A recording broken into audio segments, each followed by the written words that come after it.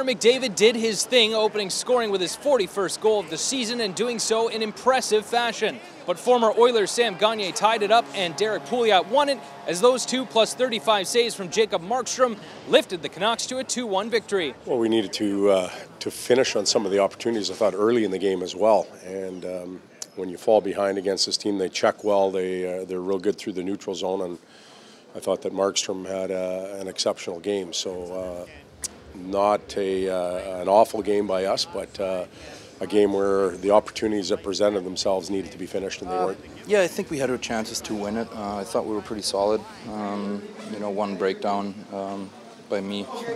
But, that happens. Yeah, just focus on the next game and, come out with the same intensity. We definitely had our chances. I mean, it's just we couldn't get that second one by them. They played a pretty stingy game. I think that's kind of the way that they've been playing lately. So we fought hard for our chances, and just when we got them, we just couldn't put them in tonight.